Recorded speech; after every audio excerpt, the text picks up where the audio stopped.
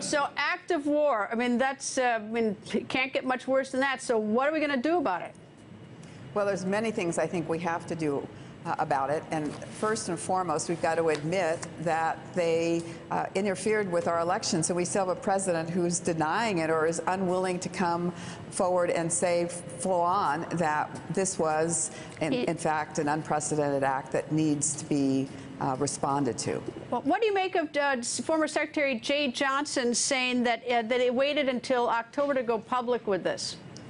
Well, I asked him about that. He, actually had a call with all of the Secretary of States and local election departments in August 15th, and talked about hacking going on, but he didn't specify that it was Russia, and it was set in terms that you could easily have just ignored.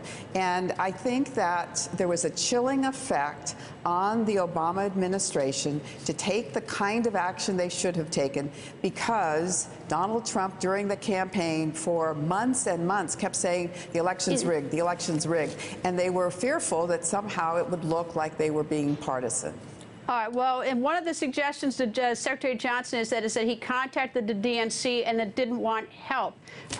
Debbie Wasserman Schultz, who used to be the chairperson of DNC, says she was never contacted. She would have welcomed help if she had gotten. I talked to other officials at the DNC who likewise claim that one of them said it was a bald-faced lie, that they didn't even get any letter that there was a problem until sometimes in August. So what's going on at your DNC? Well, I actually talked to Debbie Wasserman Schultz today as well, because after I heard from Jeh Johnson, I wanted to hear from her whether or not there was ever an effort to ask for the server so that the FBI could investigate. She says, no one ever even asked for the server, and there was no help provided. Putting that aside, well, that's not insignificant. Wait, that's not insignificant, though. Here you have a major political party who's getting hacked, and so with the integrity of our election, we've got a former cabinet secretary, DHS, saying that they were notified, and that's no one's doing. There's a lot of who's on first when we've got Putin trying to do something with our election system. So it's not insignificant.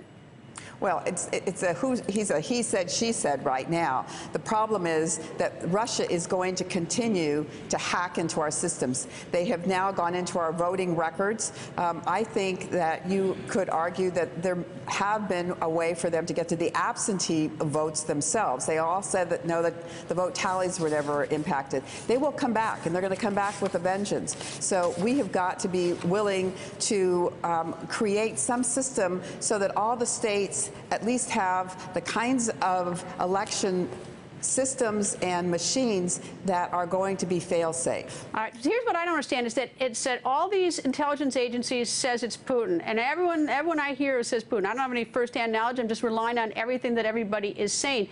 Meanwhile, we really haven't taken any steps against Russia. And I'm not blaming you, but in the Senate, they finally passed something, sanctions against Russia. I don't know if it's ever going to make it to the floor of the House, and the president is denying that it happened. And meanwhile, we're having elections going on. We had 2 yesterday. So actually, sanctions were imposed by President Obama at the end of December, and then they had many of their operatives kicked out of the United States and their dashes retaken.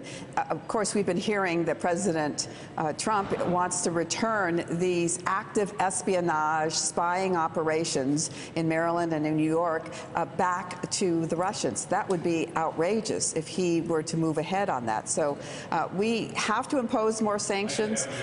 We also have to call on the president, who said 90 days after he was president that he would have a cyber plan in place. We have not heard another word about that. Do you expect to have a vote in the House on sanctions, or is this just going to languish? Well, what do you think, Greta? My sense is it's probably not going to happen in the House until or unless there are more defining results that come out of these various investigations. Well, then we're just coddling Russia as Putin as he willy-nilly goes into our election, if that's what some want. But anyway, maybe that's just me. Anyway, Congresswoman, thank you. Thank you. Hey there, I'm Chris Hayes from MSNBC. Thanks for watching MSNBC on YouTube. If you want to keep up to date with the videos we're putting out, you can click subscribe just below me, or click over on this list to see lots of other great videos.